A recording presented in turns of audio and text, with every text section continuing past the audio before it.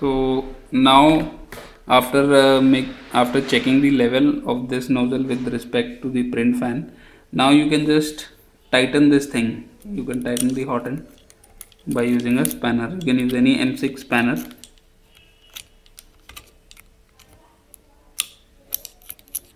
Just rotate the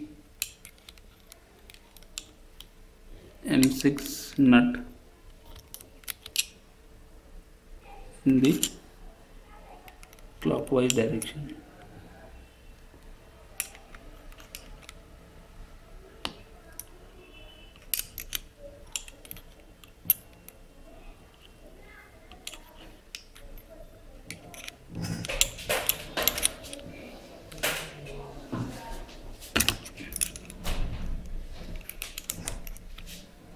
Right, like this.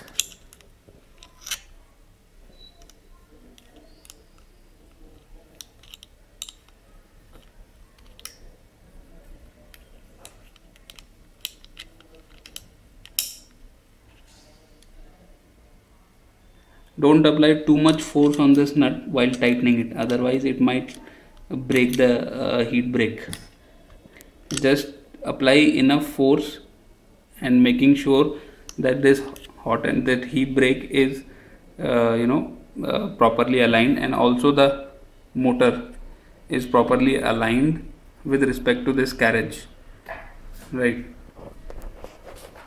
alignment, by alignment we mean that the nozzle should be straight with respect to the entire assembly.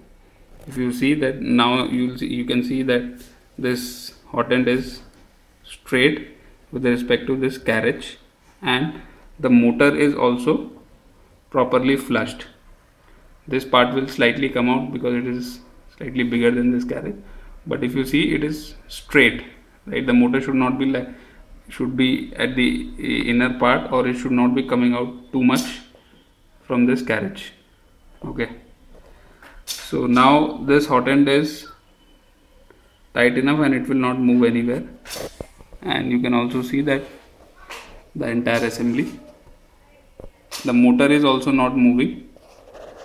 Okay, if you will apply too much force and you will try to move it forcefully, it will move, but if you will apply normal force and this much of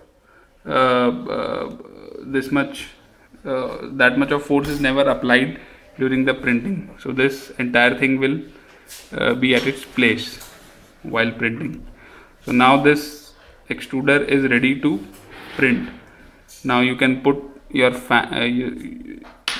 now you can put this heat sink like this, and then you can put your